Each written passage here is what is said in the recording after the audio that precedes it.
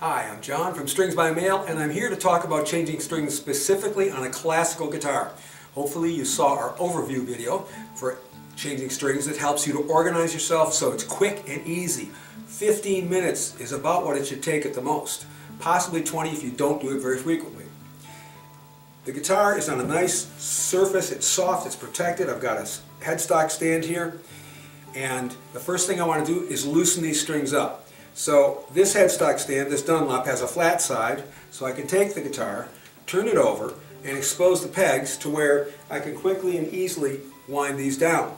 So there are a lot of different kinds of winder. This is a nice wood one, but we have quite a few models around. So I put this on here, and I can quickly and easily get the tension off that string. Now as a guitarist, if I want to save my hands, which I generally do, I might use an electric model. So this little Ernie ball unit goes right on the string, and without any strain on my hands, and very quickly, I've got that thing loosened down and I'm ready to take it off of there. Now, I like these units. They're small, they're light. I think they're worth every penny, but so are these, and there are a lot fewer pennies. If you've already got an electric drill, you can put this on any drill and do the same thing.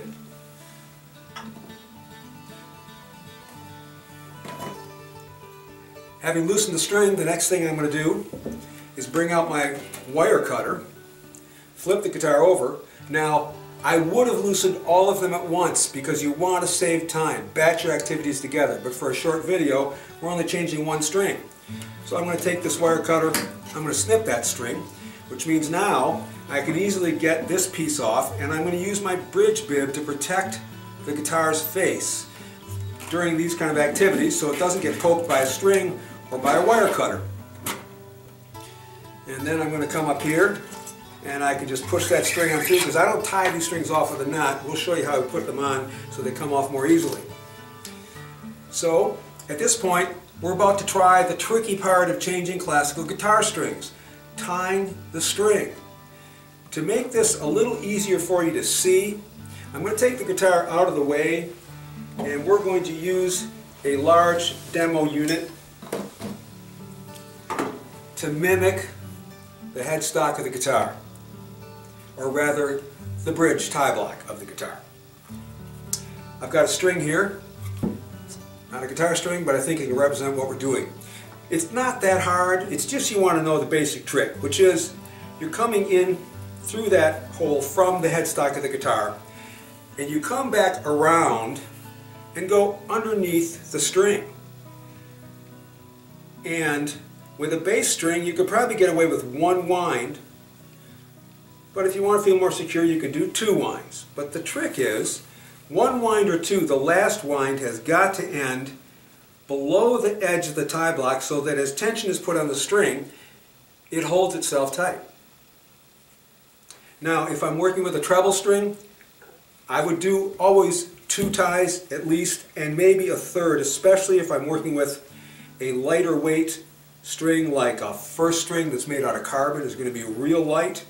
At that point, I'm going to need that third wind to go around there and hold it tight.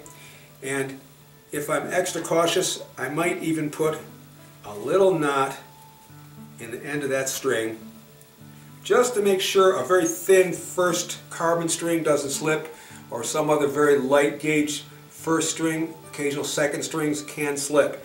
So the knot in that case is your safety. But we're going to want to show it to you on a real guitar too. So I'm bringing the guitar back, putting it up on the headstock stand, get my string ready,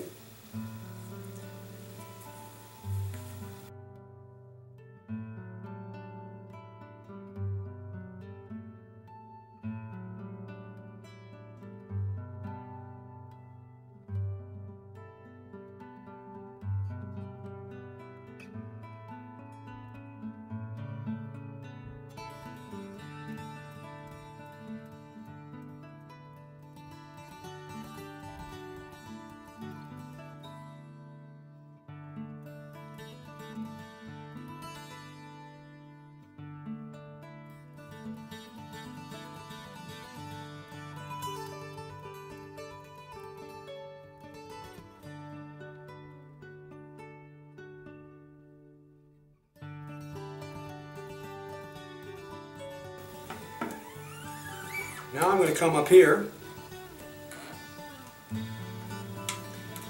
Here's a real important start. Have the hole in the barrel vertical. Then you can come straight down through, come back around, and again, there are different ways to approach this, but if you let the string wind over itself, so I come around underneath the string, I went down through, I came up over the back of the barrel, further towards the end of the headstock, came under the string, and now if I pull that string back and give it a little crimp, and I've got very little slack here, then that string is going to hold, because I'm going to immediately turn by hand until that string is well cinched, till that hole is now either horizontal or almost vertical again, and I've kept the tension on that string. So that string is in place. It's not going anywhere. At this point, I would continue that process because remember, we want to do everything, each step, all together. But since we want to make a nice, short, comfortable video to show this to you, we're now going to go to the, assuming we've got all the strings put on, then we're going to end up turning the guitar back over, and I'm going to end up bringing back out my Ernie ball winder, and I'm going to tighten that baby up.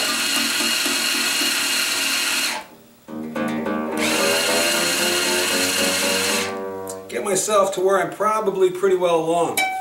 At this point, I'm down at this end of the guitar. I've got all these strings on. I'm going to go ahead and do them all at once. And for any of them that stick below, coming upward, which in my case most of them are going to end up that way, I take care of clipping them off.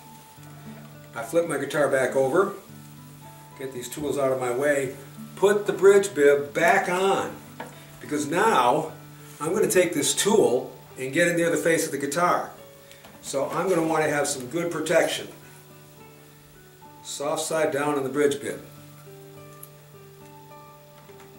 And then I'm going to clip that string off right up next to the edge. So at this point, if we batched it all together, we took them all from loosening them all here first, clipping them all down here, sliding them all out, going back up here, sliding them all out, coming back down here, tying them all, coming back up here, getting them all tied off, flip it over, get a little tension on all of them, flip it back over, clip my strings off, and I'm ready to tune up. And here's where we have that unique situation for the classical guitar.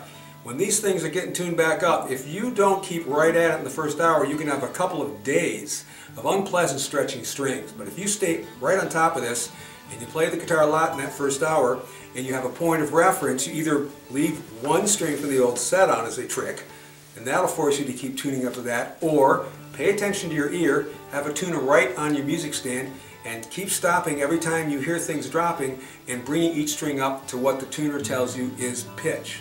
Then you can, in about an hour, get most of your stretch out. And then, as long as every time you happen to think of it during the rest of that day and you're near the guitar, you open it up and tune it up to pitch, by the next day, you'll be in pretty good shape. We've covered everything now except what if you have a 12-hole bridge. So let's take the guitar away here one more time, and let's get our mock-up of a 12-hole bridge on deck. And let's just briefly talk about 12-hole bridges. The point of a 12-hole bridge is it puts more downward force on the saddle, which makes the guitar a little louder, a little more responsive. So here's our normal tying situation. Take a look. The string is coming out of this hole and wound around itself and kind of pulling up against itself. It's breaking the angle to the saddle. So it's softer, which means not as much force on the saddle. So this is where the 12-hole bridge comes into play, because a 12-hole bridge is designed to minimize that problem. So over here you'll see pairs of holes, low, high, low, high, low, high. You're going to use, and the luthier is going to line up the low hole to be over the appropriate spot on the saddle. And so you're going to come in through the low hole first, bring the string over the top, now come through the adjacent higher hole, And as you get to the other side, I'm going to turn this so you can tell what's going on here. You're going to go underneath that string. That's going to hold it in place. If you've got a bass string, that's plenty of tension with the windings giving friction for that string to stay in place. If you've got a treble string, you'll probably want to play it safe and go around a second time underneath itself so there's more tension there. And that's how you use a 12-hole bridge. They are becoming more popular because of what they do for the sound of the guitar. I think we've covered it all. Once again, we at Strings on Mail will always be ready to help you out. Give us a call, send us an email, and we've got the finest guitar strings possible.